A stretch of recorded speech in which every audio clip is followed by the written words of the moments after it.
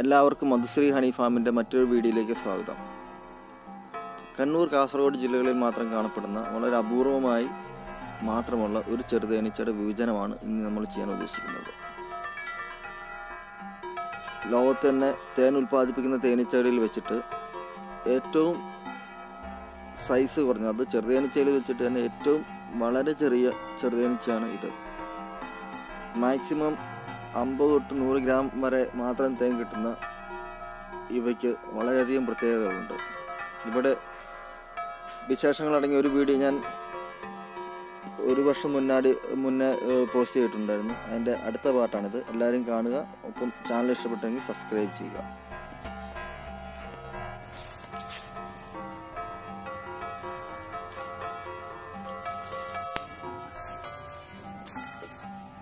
ഇതാണ് ഇവരുടെ എൻട്രൻസ്. അതിൻ്റെ ഏറ്റവും വലിയ പ്രത്യേകത എന്ന് വെച്ചാൽ ഇതിനെ മറ്റ് ചെറുതേനീച്ചകൾ ചെയ്യുന്ന പോലെ നമുക്ക് ഇതിനെ കുപ്പി കയറ്റേണ്ട കാര്യമോ അല്ലെങ്കിൽ എന്തു പറയണ്ടേ നമ്മുടെ തലയൊന്നും കടിക്കുന്ന രീതികളൊന്നും ഇവയ്ക്കില്ല. വളരെ ശാന്തരാണ്. നമുക്ക് എങ്ങനെ വേണമെങ്കിലും കൈകാര്യം ചെയ്യാം. അതുപോലെ തന്നെ നമ്മൾ സൂക്ഷിച്ച് ചെയ്തില്ലെങ്കിൽ ഏറ്റവും കൂടുതൽ നശിച്ചു പോകാനുള്ള സാധ്യതയുള്ള ചെറുതേനീച്ചയാണ്. നമുക്കെല്ലാം പിന്നെ തുറക്കാം.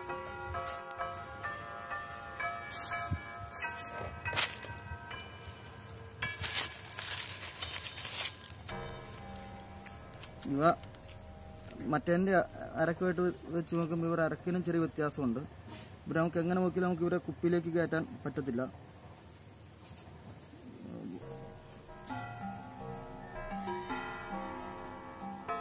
ഇതാണ് ഇവരുടെ മുട്ട. ഇതിൻ്റെ അത് റാണിസെല്ലുണ്ട്. ഇതൊന്ന്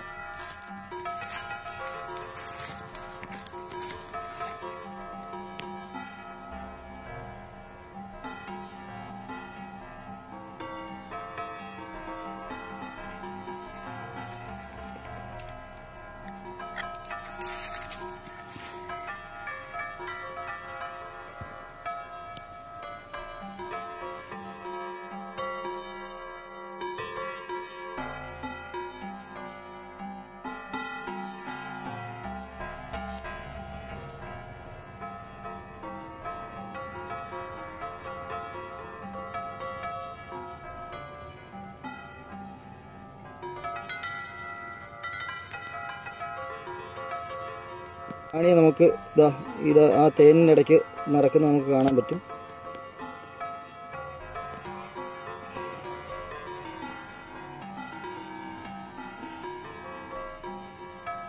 റാണി ഉള്ളിലേക്ക് കയറിപ്പോയി.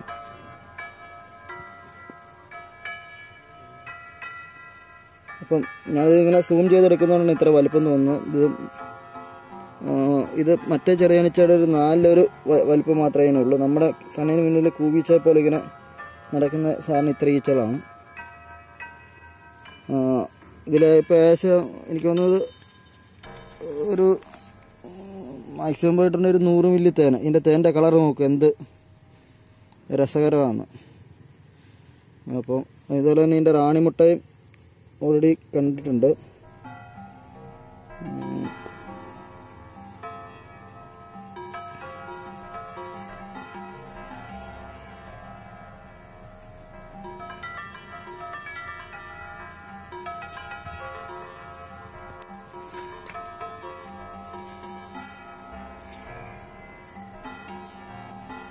ഇതാണ് ഇതിൻ്റെ ഉൾവശം.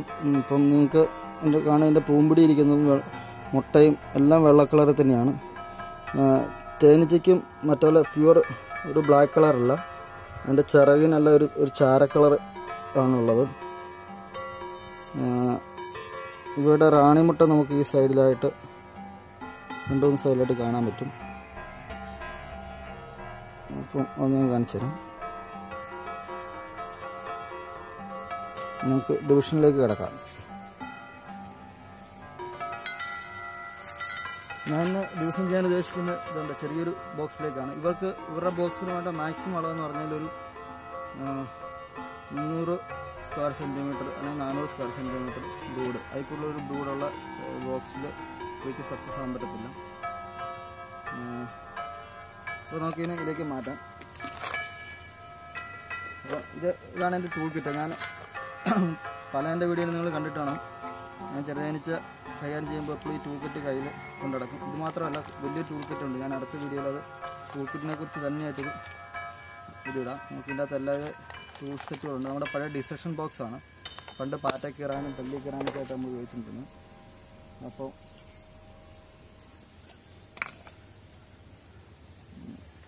അങ്ങനെന്നാലും നമുക്ക് ഇവർ നമ്മളൊരിക്കലും ശല്യപ്പെടുത്തില്ല എന്നോടത്ത് നമ്മൾ ഇവരെ ഒരിക്കലും കൂട് സെറ്റ് ചെയ്തതിന് ശേഷം അതിന് തുറന്നു നോക്കാണ്ടിരിക്കുന്നതാണ് നല്ലത്. തുറന്നു നോക്കിയത് നഷ്ടപ്പെട്ടു പോകാനുള്ള സാധ്യത വളരെ കൂടുതലാണ്. പിന്നെ ഇതിൻ്റെ അകത്ത് റാണിസെല്ല്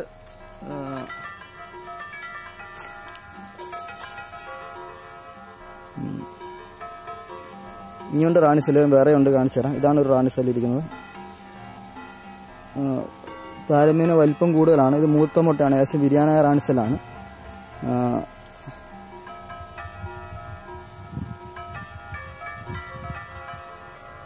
ഇത് അത്യാവശ്യം സ്ട്രോങ് ഉള്ള കോളനിയാണ്. ഇത് കണ്ടതിൽ വെച്ചിട്ടുണ്ട്. അതിൻ്റെ മെഴുകിൻ്റെ തന്നെ പ്രത്യേകം ഉണ്ട്. അതിന് വരെ ഒരു കളർ വ്യത്യാസമാണ്, അരക്കിന് വരെ വ്യത്യാസമാണ്. അപ്പം ഈച്ച വളരെ ശാന്തരാണ്, നമ്മൾ ഉപദ്രവിക്കത്തില്ല. നമുക്കിവരെ ഡിവിഷൻ ചെയ്യാം.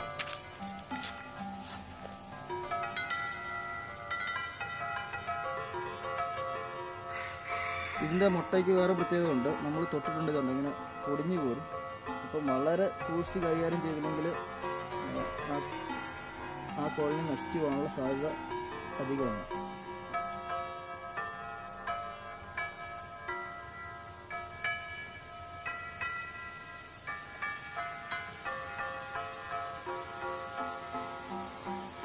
അപ്പം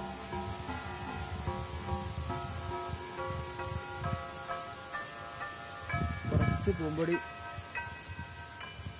ഡിവിഷൻ ചെയ്യുന്ന കോളനിക്ക് അകത്തേക്ക് അതിന് കൊടുക്കുക. കുറച്ച് തേനുണ്ട് ഇതിനകത്ത്. അതിനുശേഷം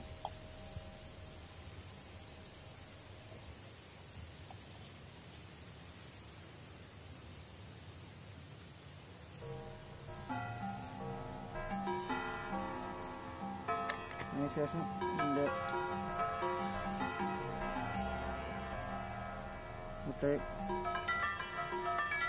മുട്ടയെടുക്കുമ്പോൾ വളരെ സൂക്ഷിച്ചെടുത്തില്ലെങ്കിൽ ഞാൻ പറഞ്ഞ പ്രശ്നം തന്നെ വരും.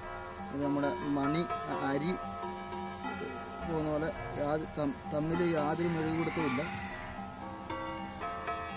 അത് നശിച്ചു പോകും. അതുകൊണ്ട് വളരെ സൂക്ഷിച്ച് മാത്രമായി ഇവിടെ കൈകാര്യം ചെയ്തില്ലെങ്കിൽ ഇത് വിജയിക്കത്തില്ല. പ്രത്യേകിച്ച് റാണിമുട്ടയൊക്കെ എടുക്കുമ്പോൾ ഇപ്പോൾ റാണിമുട്ടയും കുറച്ച് മൂത്ത മുട്ടകൾ ഞാൻ കൊടുത്തു കഴിഞ്ഞു. ഇതിന് സപ്പോർട്ടിന് വേണ്ടിയിട്ട് കുറച്ച് മുട്ടയും കൂടെ കൊടുക്കുകയാണ്.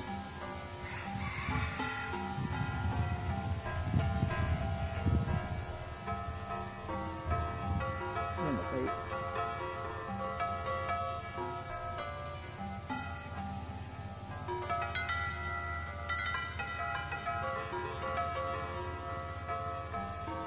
ഒരു റാണിമുട്ട കിട്ടിയിട്ടുണ്ട്, 2 റാണിമുട്ട കിട്ടിയിട്ടുണ്ട്. ഇതാണ് ഉള്ള ചെറിയ റാണിമുട്ടകൾ. നിലവിൽ ഇതിപ്പോൾ 5 റാണിമുട്ട ഉണ്ട്. ഇത് 2 റാണിമുട്ട അടിച്ചിരിക്കുന്നു. ഇത് റാണിമുട്ട, 2 സെപ്പറേറ്റ് റാണിമുട്ട. അപ്പോൾ ഇതിനുള്ളിൽ ഇനിയും റാണിമുട്ടകളുണ്ട്.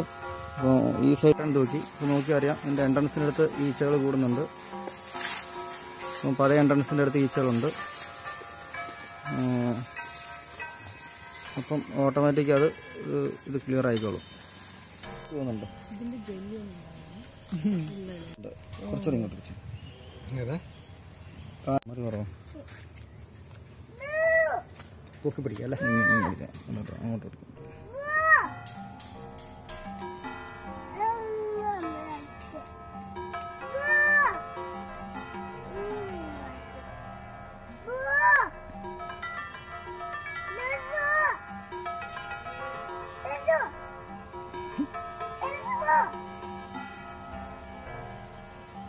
വൈകിളൊക്കെ കൊള്ളല്ലേ, അങ്ങനെ അത്ര മതി. അത് മതി ചികിത്സയ്ക്ക്.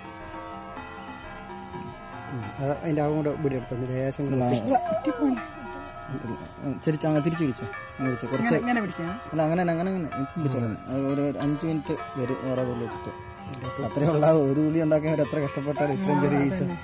ഇതിപ്പം വർഷങ്ങളുടെ സമ്പാദ്യം അത്. ഇതിപ്പം കുറെ എടുക്കാത്ത വെട്ടി, ഏറ്റവും പഴയ വെട്ടിയാ.